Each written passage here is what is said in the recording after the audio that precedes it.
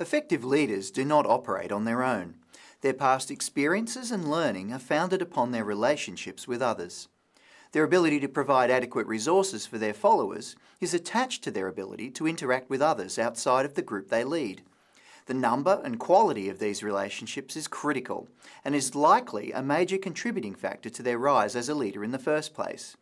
This group of relationships is often referred to as their network. The quality of these relationships is often quantified as the amount of social capital possessed through this network. As Eagley and Carley note, those who create social capital through good relationships with colleagues both inside and outside of the organisation are more likely to rise to positions of authority. These relationships provide access to information, resources, opportunities and greater control over external decisions that may affect their followers. Joining and participating in networks is the mechanism by which social capital is generated and sustained. Social capital plays a critical role in leadership in several ways.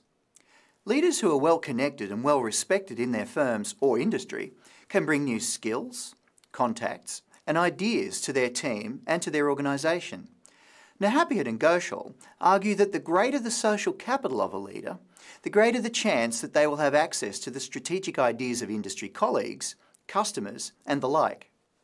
Leaders who possess a wider network of people that can attest to their leadership ability are more likely to be able to influence key internal and external stakeholders in the allocation of scarce resources in favour of their vision. Finally, a leader's social capital plays a key role in acquiring future leadership roles which offer greater opportunity and responsibility, since there are a greater number of people who are willing to attest to the leader's skill. However, the leader is faced with a dilemma in this regard, since they need to balance recognition of the follower's efforts with the contribution the leader made to the team's success. Additionally, it cannot be assumed that others in the organisation are paying attention or communicating your success and that of your team to those who may control the allocation of resources or who may be in a position to decide your leadership and career development.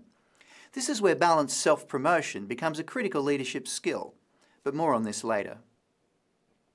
Networking is often a misunderstood term. A leader's networks are only valuable to the extent to which the leader is seen as credible, trustworthy and capable to those in the network.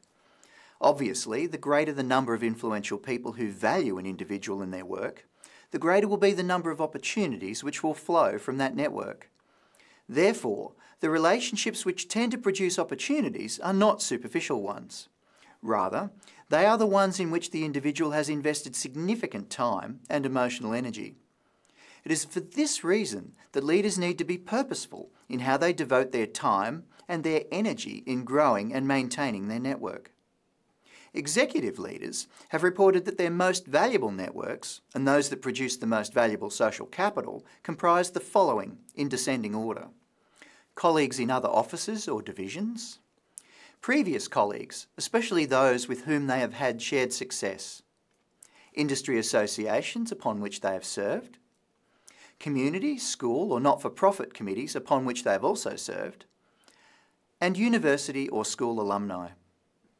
Therefore, effective networking, insofar as building valuable social capital, is not just a matter of handing out business cards or having short conversations, but rather it is a purposeful, long-term investment in relationships with key individuals.